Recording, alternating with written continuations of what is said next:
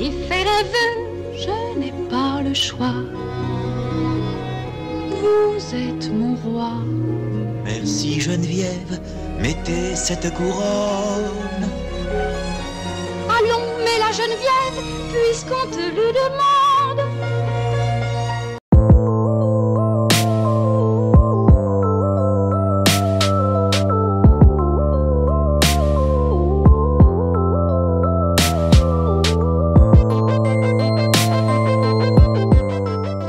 The Umbrellas of Cherbourg is a French musical that came out in 1964 that's written and directed by Jacques Demy.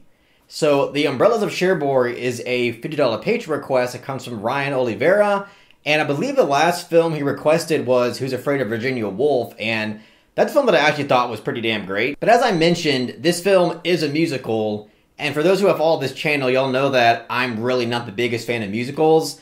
I mean, it's not like I can't like a musical. There's plenty of musicals that I actually like, even love. Willy Wonka and the Chocolate Factory, I think, is a fantastic musical.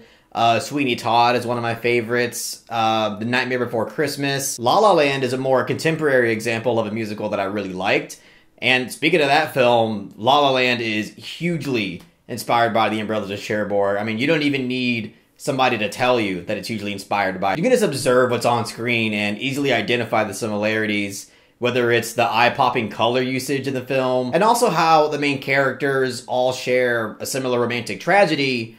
But when it comes to The Umbrellas of Cherbourg, after watching the film, I gotta say it wasn't my thing. But even though it really wasn't my thing, and I didn't get that much enjoyment out of it, it's really difficult to put this review together because when it comes to the direction and the writing and the production design and the cinematography and the editing, like all of the technical qualities of this film are actually pretty damn good to near perfect, to be honest. As I mentioned, in comparison to La La Land, the use of color in this film is masterful. I mean, literally every single frame of this film, you can tell that the color palette and the art direction had so much intention and so much creativity poured into it, because this film, from start to finish, is really pretty to look at. As I mentioned, the colors really pop out at you, and it just makes it a really pleasant aesthetic experience. And the editing of this film is also something that really stuck out to me, because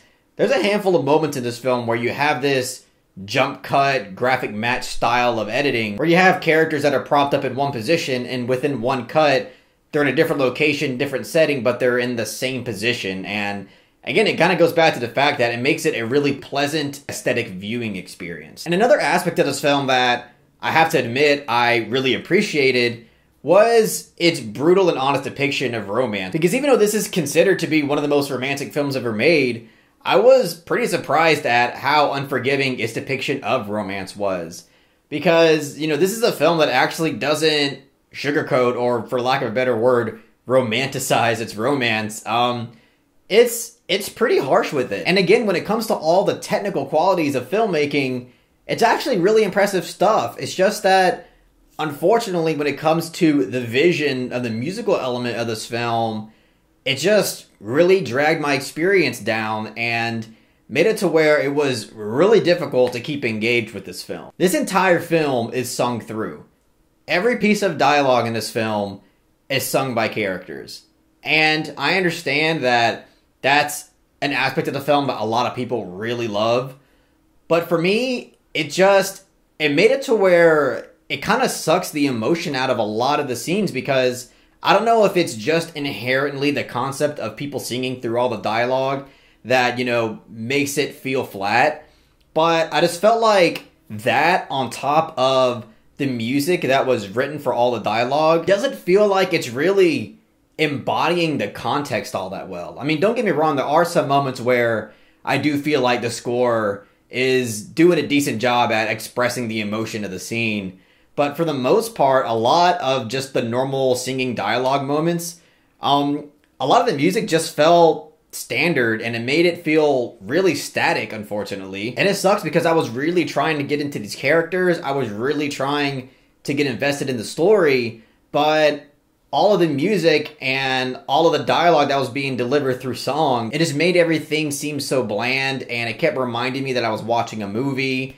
And it kind of takes away the charisma that the characters would have. It takes away a lot of the emotion that I would have felt during scenes. And, I understand this is a hot take. I'm in the minority when it comes to this criticism. But I genuinely feel that the decision to have all the dialogue be sung throughout the film, and even a lot of the music that's composed for this dialogue, really stopped this film from being what it could have been, which is actually pretty great. I think this film actually would have benefited a lot more from having, your conventional musical set pieces and your conventional musical numbers. Usually, that's even something that I don't even like, but when I was watching this film, I was kind of begging for it. But again, I actually do really appreciate the messages that this film is trying to express, and just overall all the themes that are woven throughout this film, because, as I mentioned, they are very down to earth. It makes you question where you draw the line when it comes to waiting for your true love. When do we consider it to be justified to give up on your hopeful love and marry somebody who's gonna take care of you financially? It's just unfortunate that the vision of this film is what I couldn't get behind. I mean, he accomplished his vision perfectly. It's just that I am not into his vision. But with all things considered, I'll give The Umbrellas of Cherbourg a soft 6 out of 10. Mon amour. Even though I didn't find much enjoyment in this film, the objective qualities of it are impossible to deny, and also the amount of influence that this had on filmmakers after this point. You have to be able to admire and appreciate some level of that. But either way, that's all I gotta say about The Umbrellas of Cherbourg. If you happen to enjoy what I had to say about the film, please give it a thumbs up and share it amongst your friends. And don't forget to subscribe to the channel to be updated on more film-related content.